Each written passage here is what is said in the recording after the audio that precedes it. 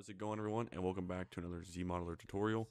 This one is going to be involving ULC, and this is going to be the park pattern and the actual chase pattern. So I'm just going to quickly show you guys what it looks like in Zmodeler. All you guys got to do is just set up your light, and then you're going to have obviously the extra for the light. You don't technically have to do that.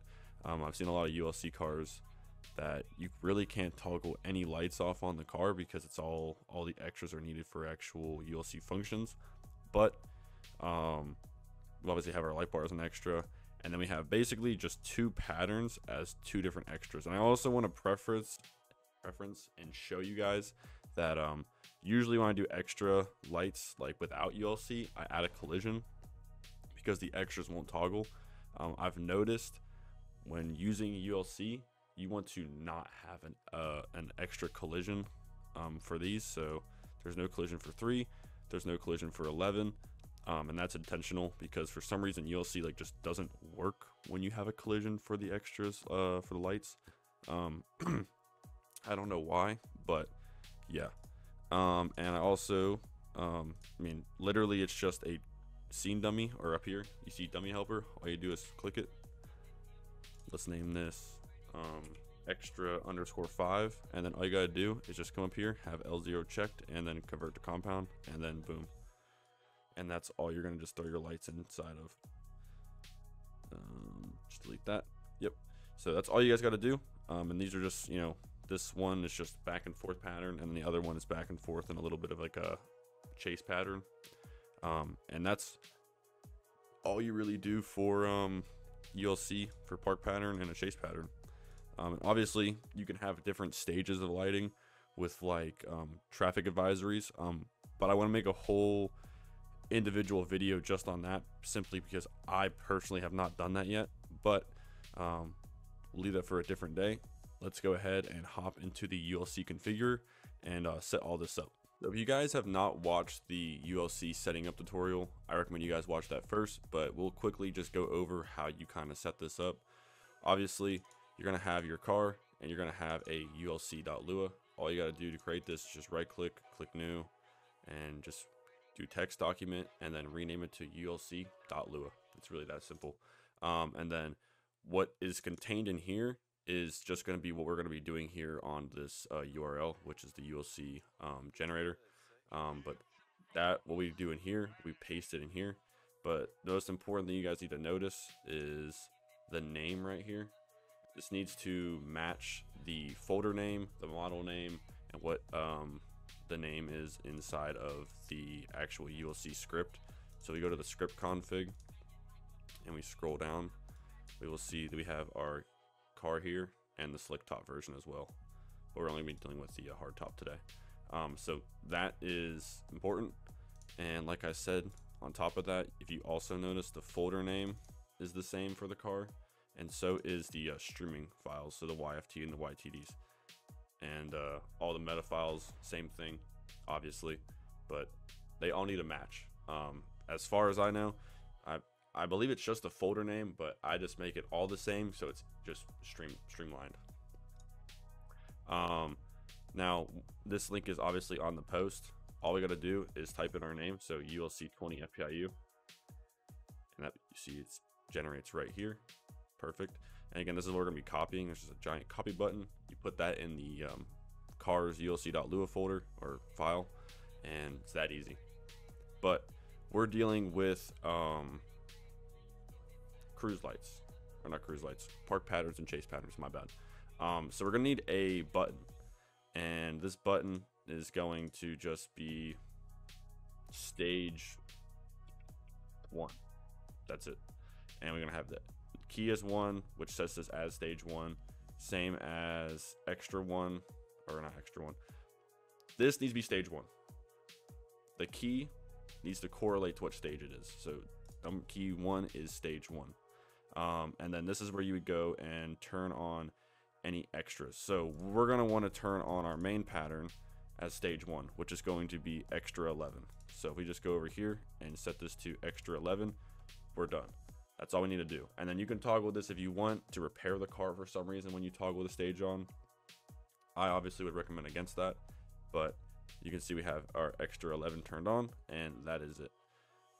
Now, if we go down to our default stages, what this basically does is, if we actually read right here, it says it will set the state of the buttons that were configured above whenever the emergency lights is activated. So basically, this means whenever the lights are turned on, stage 1 immediately kicks on. So we obviously want to separate our chase pattern from our park pattern. And the way to do that is to obviously have them as extras, but then come in here, because technically those extras are going to be toggling on and off, and you need to go in here and basically set that the chase pattern is the default pattern, which would be key 1 or stage 1. So basically now we have this set up so that when you hit Q, even if extra 11 is off or stage 1 is off in the extra list, normally it just wouldn't turn on. Now by doing this, we have enabled it to the point where when you hit Q, it will kick on extra 11 by toggling stage 1 and so on. And that's also works, you know, if you need to set up anything else, you have any more park patterns on different lights, you would just add to this and do stage 2, stage 3, and yada yada. But you can also see, you can just, you know, click on linked extras, and that will also do it.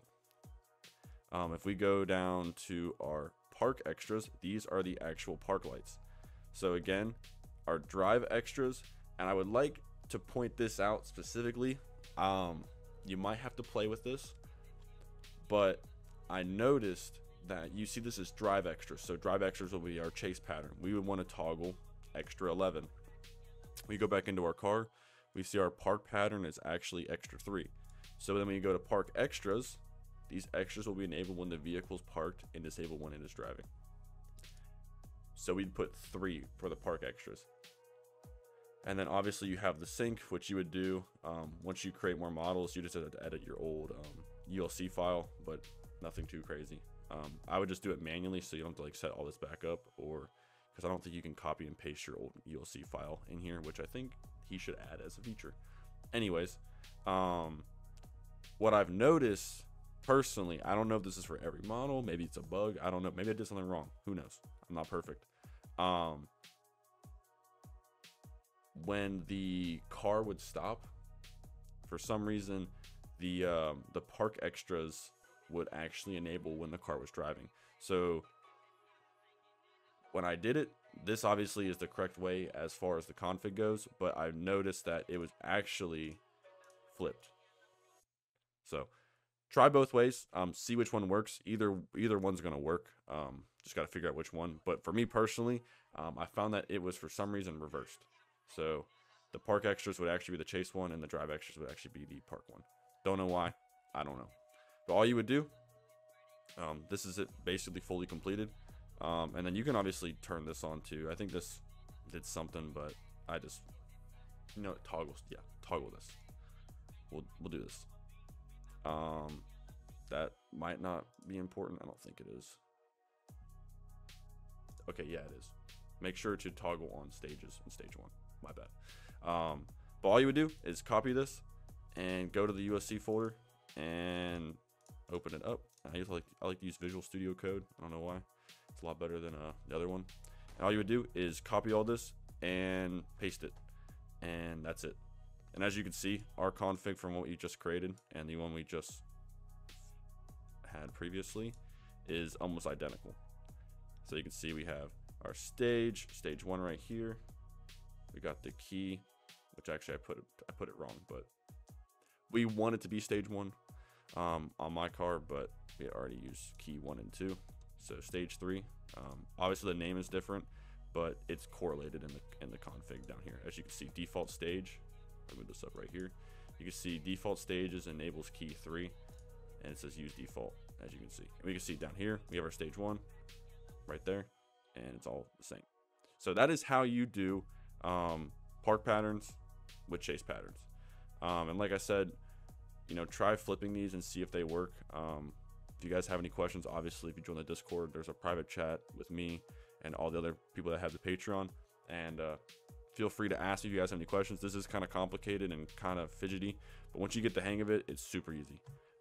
Alright guys, we are in game. I go ahead and toggle off my cruise lights.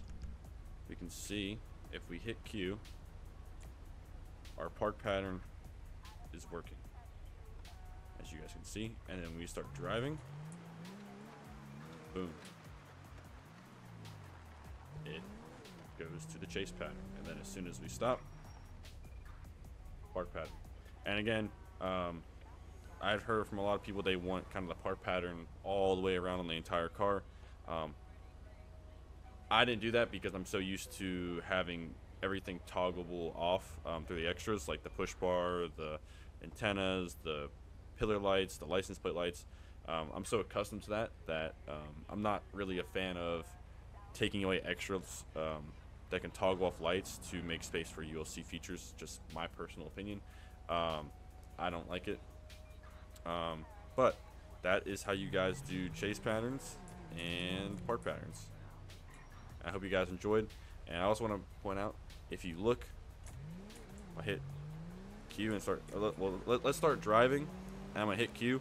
You'll see that stage 1 is already lit up green. Like, it's already ready to go. And that's what that default stage does. That's the point of it. You can see when we go into our park pattern, it disables stage 1. And that's through the park extra feature on the ULC generator, toggling each extra off. So I hope you guys enjoyed, and I will catch you guys in the next one. Peace out.